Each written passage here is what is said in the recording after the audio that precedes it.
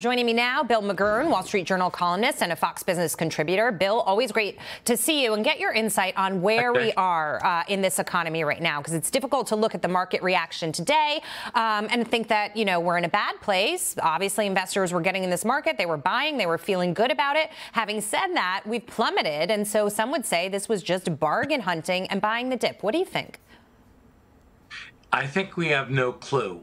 If you look at it, if you pull back from the focus on today and look at the last year, the people that are supposed to know, the Fed first denied inflation, then said it was there, but it wouldn't be serious.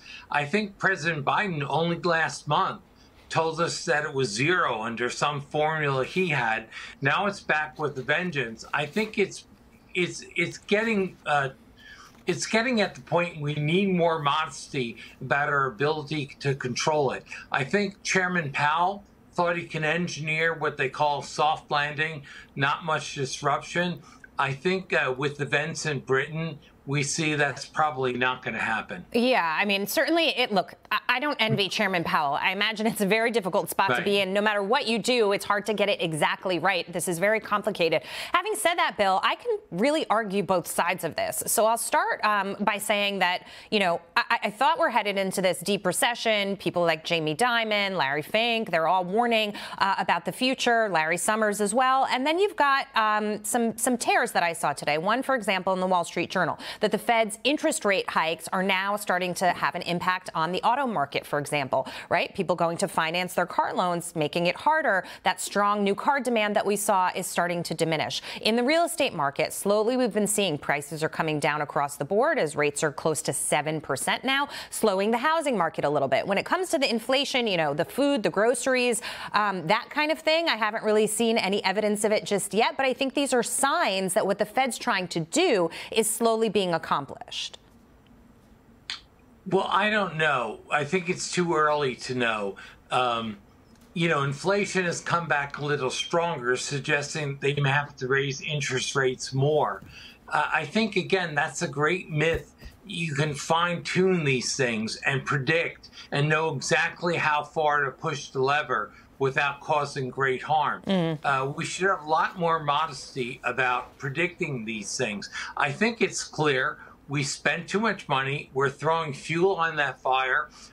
You know, President Biden only Saturday, I think he said he's sick of hearing about that. Yeah. He doesn't want to hear about spending too much. Of course he doesn't want to hear. It's the primary thing he's done.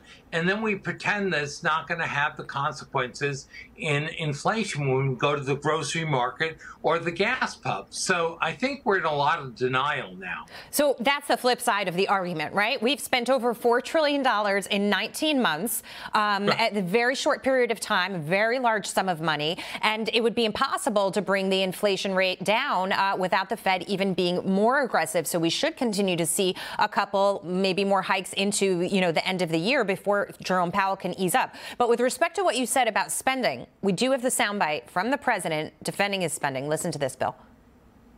I'm so sick of Republicans saying we're the big spenders. Give me a break. Give me a break. I know I'm being banged up by the Republicans, but come, bring it on. Give me a break?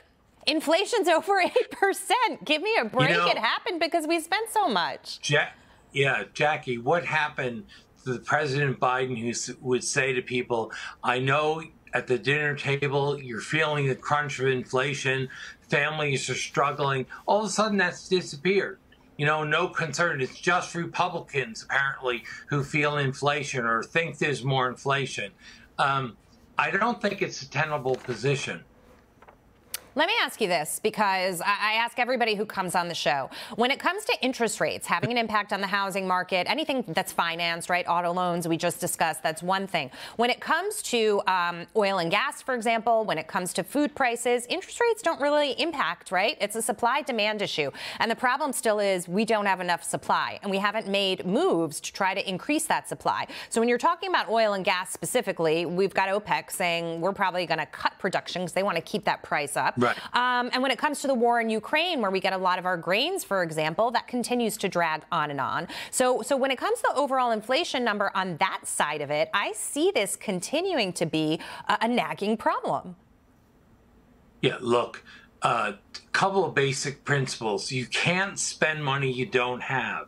When you borrow it, you're going to get inflation like we are. We're spending so much and we don't have it, and it has a consequence. So I think that's just common sense. With regard to energy, simple supply and demand. If you're not increasing supply, the price is going to go higher. Right. And President Biden has done nothing on the supply side. He's done everything on the demand side, nothing to increase supply, not just of oil, but of all the alternatives. So I think we're heading for some really choppy winds. And that's the thing about inflation. When it gets out of hand, the Fed is largely devoted to inflation, nothing else. And they can't even get that right. When it gets out of hand, the measures to tame it are harsher than they would have been if you hadn't spent all that money and done all those things before. Right. Some people have said, Bill, if they would have if they would have used a little discretion when it came to spending and maybe spent half as much, I don't know, we wouldn't be in the situation that we'd be in. Bill, we are out of time, so I got to run, but we will have you on again soon. Thank you, Bill McGurn.